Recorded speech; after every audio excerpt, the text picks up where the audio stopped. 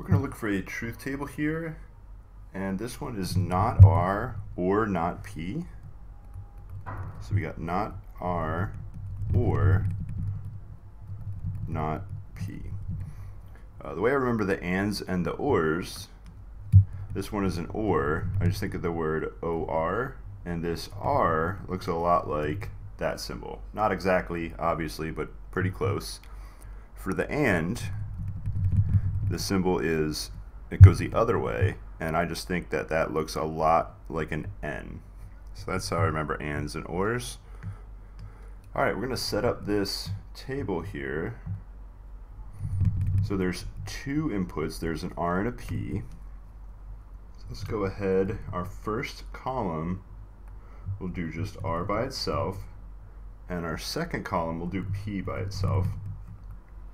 Now we need all different combinations. Actually, I don't think we need that long of a table. All different combinations. So we'll start with true, true.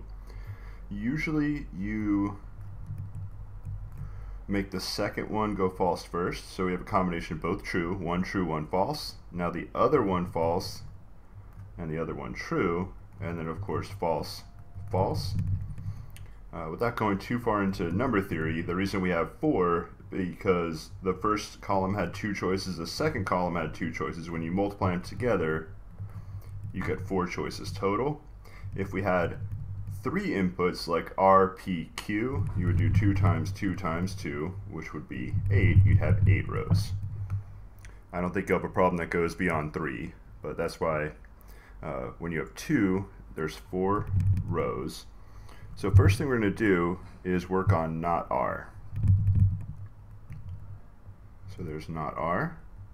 And for this, we're going to look at the R column, and whenever it was true, not means change it to the opposite, which would be false. So again, all I'm doing here is just looking at the R column, and I want to invert it and write the opposites here. So not true is false. The second true, not true would be false.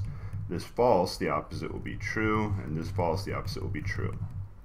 Alright, so we're done with the not R column. Now we're going to go not P, and here we're looking at this P column, and we're going to take the opposites again. So the first one true, and the opposite will be false. False turns to true, true turns to false, and the last false turns to true. Alright, so that takes care of not R, not P.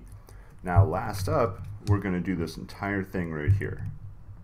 So we have not R or not P.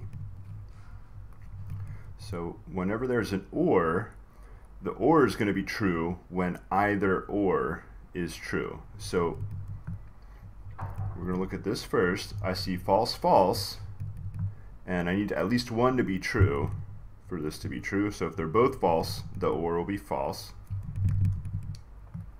Now we're on to here. I see false or true, and as long as you have one of them true, this will be true. The third row is very similar here. You got true, false, so we got one is true, so the or becomes true. And last up, when they're both true, or is also true. So this will be the final column in our truth table here.